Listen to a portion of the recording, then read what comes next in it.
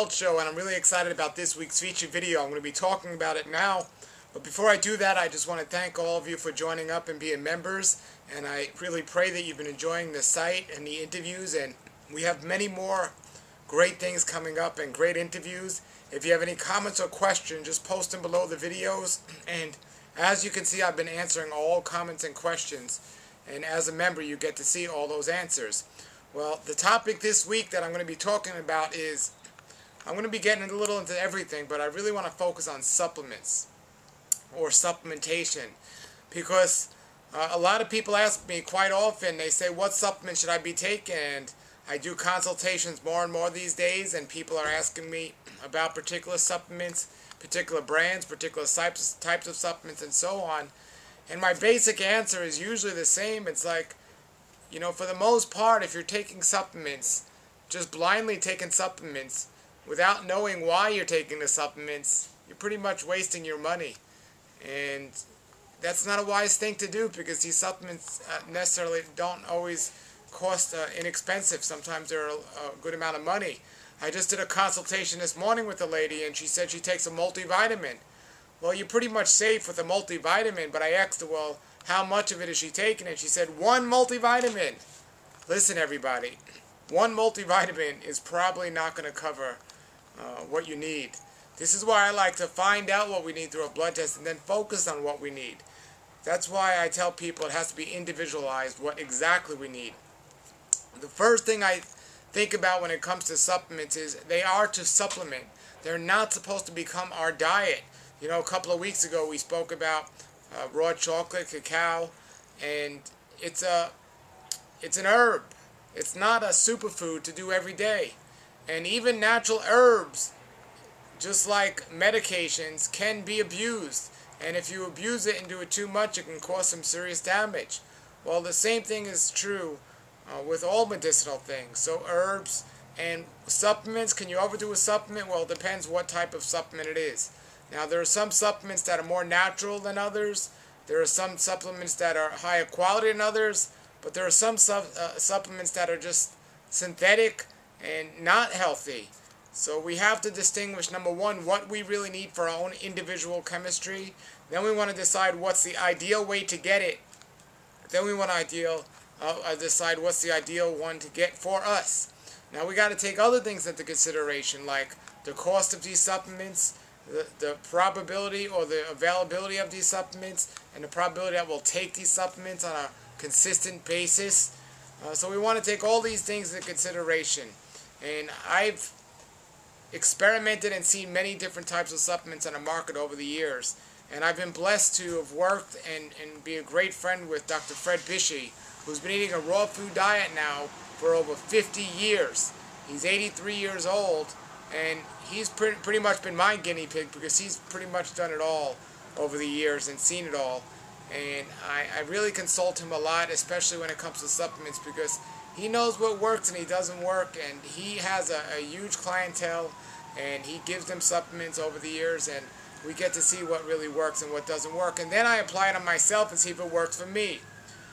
That doesn't go without saying. If something works for me, it might not work for you, even if you need that particular nutrient or something else. So we have to look at a whole array of things, everybody, and we're going to look at some of the supplements today that I feel everyone can benefit today, at least from what's going on today in the world. We hear all these things in the background. You hear the ambulance or the fire engine and everything else. But that's okay, everybody. We're going to get through the video, right? This is the Raw Live Health Show. All right, everybody. So what it comes down to is all these different supplements and everything else. Well, a blood test will help reveal what we need. And I always tell everyone, the first place we should look to get what we need is with our food. Our food is where we should get our nutrients from. So the first thing we want to look at is our food, and we want to get our nutrients from our food. That is the ideal way. Now the question comes, should it be whole food? Should it be blended food? Should it be juicing? Whatever it is, food is supposed to have nutrients in it. But if the food is not of good quality, it's not going to have nutrients in it. So how do you get good quality food? It all depends on the quality of the soil. If the quality of the soil is not good, what comes from it is not going to be good. enough to give yourself the nutrients you need. But even if you discover you have a deficiency, it might not necessarily mean your food is low quality. Maybe you have an absorption issue that many people have today because of digestive troubles and also the way and the time and the amount they're eating their foods. So it might not just be the food. It might not just be the soil. It could be you. But we want to do our best to make sure we're getting the right nutrients in the easiest way accessible, so we can get what we need from the food we're eating and so on. So you can use food as a supplement, and herbs are a good example. Herbs are wonderful. It says in the Bible, it says, let thy food be thy medicine. And you know, it says the green herbs, this is our healing medicine. The herbs, that's what it was initially for.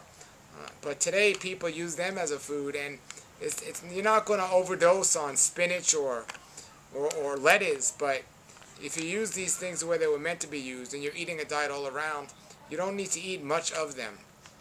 But of course today, because so many people are deficient, I think it's very important that they get green leafy vegetables in their diet as almost a majority of their diet, a good part of their diet. I think it's also important to get the right types of fruits for each individual person, and what I mean by that is, you know, fruits are a wonderful food. They digest easy, and they're loaded with nutrients if they're grown in good soil and you're getting them raw, ripe, fresh, and organic. However, if you have diabetes or cancer or some other sugar-related issues like hypoglycemia, well, eating a lot of sweet fruit might not be the best idea. So that's another thing you want to take in consideration. And then you got the seed vegetables, which are wonderful foods to supplement with or include in your diet because they have tremendous amount of trace minerals.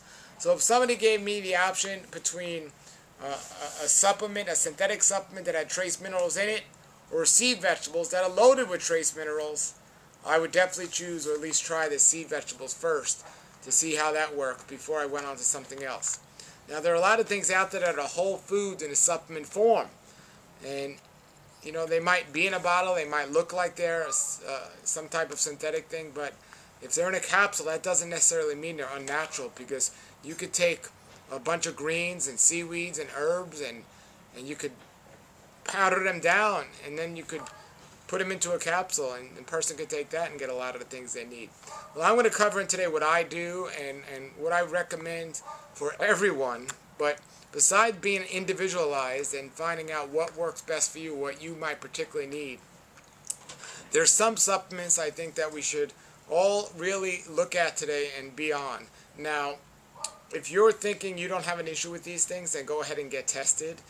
When I say tested, I mean get a blood test. But don't make the same mistakes that some people make, folks. When I say get a blood test, I mean get a good blood test. I know people that get blood tests and they're happy with the results, and I know these people aren't healthy. They said the doctor said everything's great, and it's not only in the world; it's even in you know, the raw food world. The same problem are happening, because I know people, my friends and my family, they eat terrible. They don't live a healthy lifestyle. Not the worst lifestyle, but nowhere near as what I would consider good. So they get this blood test and they come back and say, the doctor said everything is great, nothing's wrong. These people are even in pain sometimes, and they have known issues. It's obvious they have issues, and they say the doctor said everything's okay, so they don't worry. And then what do they do when the doctor says, oh, something's wrong, even if they feel great? Then they start to worry. This backwards society we live in today. But you would think that's only unhealthy people that don't know about health, right? Well, I have some friends that are in the raw food world who I told them about taking a blood test, so they go and take a blood test. And they did the same thing. They say, oh, everything's great. We have to realize, everybody, when you go and take a blood test, you have to look at many factors. Most of the laboratories today that give the blood test, they're not good. They're a waste of money and a waste of time, because it all comes down to the ranges. For example, homocysteine, for example. Not homocysteine. Let's use DHEA, okay? DHEA is a hormone in the body that you need an age range to it. So the range might be from 20 all the way to 100. And by the way, the ranges are different on each particular laboratory. So you can't compare yours to somebody else's, because it might be out of range in one laboratory and in range in another. But if you take the test and the range is from 20 to 100, well, 20 might be for a a teenager, and 100 might be for an 80-year-old man. But a lot of these tests don't take into consideration age. So as long as you're between 20 and 100, they say you're in range. This is a big concern because, you know, once you put an age to it, then you say, and other factors to it, then you realize you're way out of range in many areas. Well, there are people out there that think they're in range and they're not, and it's a...